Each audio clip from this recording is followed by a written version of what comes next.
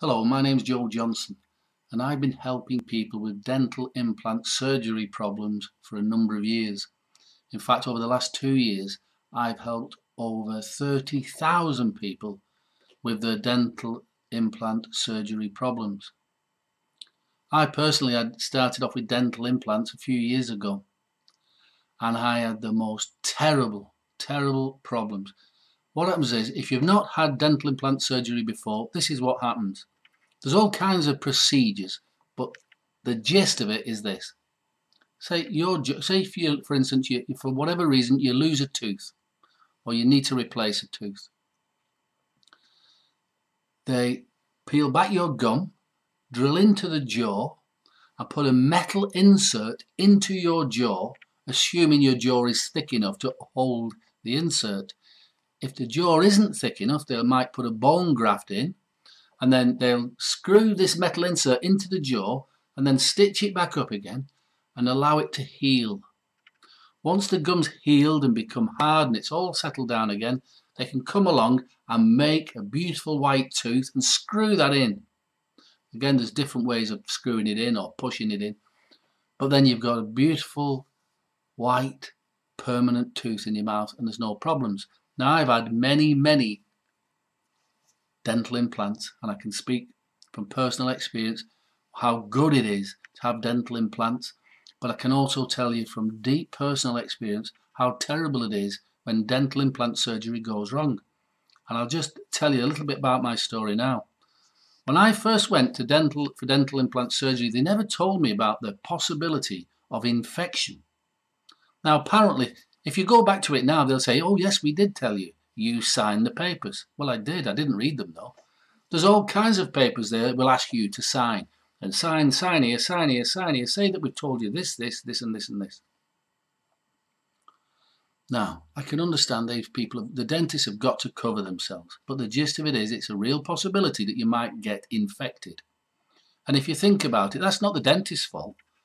I mean, in no other form of surgery, you know, they'll cut you open, put something in, stitch it all up, and then immediately you're covering the stitches with food and bacteria, a nice warm moist environment, perfect for breeding bacteria to get into the wound and start to breed and give you an infection. What happens is, when you go for the surgery, they'll give you a large dose of antibiotics. They will then give you probably a dose of amoxicillin or metronidazole for about a week. They'll invite you to keep swilling your mouth out with mouthwashes to keep the bacteria off your stitches. Now, that may work in most circumstances, but it didn't work for me. This is what I look like after 3 days after my surgery.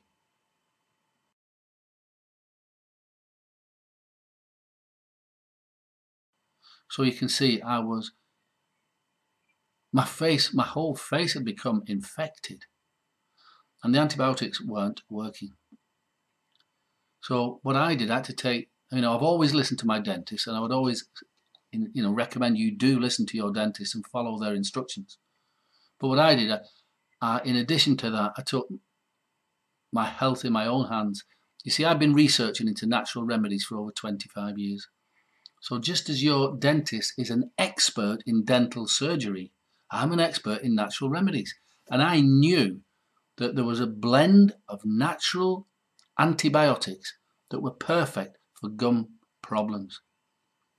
So I've treated people with gingivitis, gum infections, bleeding gums, spongy gums. I've treated people with this remedy for years.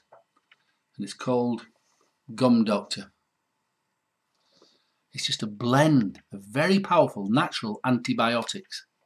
And it's liquid, so you don't swallow it and away it goes into your body. You just put a couple of drops on your finger like that, and just massage it. Wherever your stitches are, just massage a couple of drops. Just rub it on gently. That's it. Now, on your first day or so, you can do it every couple of hours. You can do it for a couple of days. You want to make sure that your gums do not get infected. That's it. Because if they do, you'll end up like I was. I used a Gum Doctor remedy and I got rid of the infection within a couple of days. But if you yet have not had dental implant surgery, I would recommend that you get the Gum Doctor remedy now. So you'll go along, you'll have the procedure. I didn't bother with the sedative. I've never have done, and I've got a whole mouthful of implants now. I've never needed it. But you'll have the surgery, which isn't pleasant. You're going to come home, you're going to need a lot of painkillers. The non-steroidal anti-inflammatories help, but you'll have your own choice of painkillers. But the important thing is, do not get that wound infected. Now, they will give you antibiotics, and take the antibiotics, but they don't always work. But this does. So use it. Come home, follow the procedure as your dentist recommends, but put a couple of drops 3-4 times a day, and especially at bedtime or after you've eaten, put the drops onto your wound, onto the stitches, and that's it.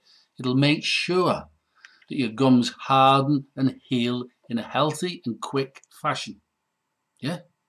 So it prevents gum infection, or if you've already got the gum infection, we're going to have to get it out to you straight away. Now you can get the Gum Doctor remedy from teethneedgums.com. That website's been up there nearly 20 years since it came up with this remedy. teethneedgums.com. Well, guess what? Implants need gums too. So you're going to have to look after your gums. Put this stuff on your gums.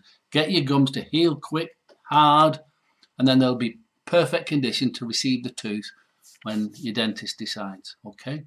teethneedgums.com.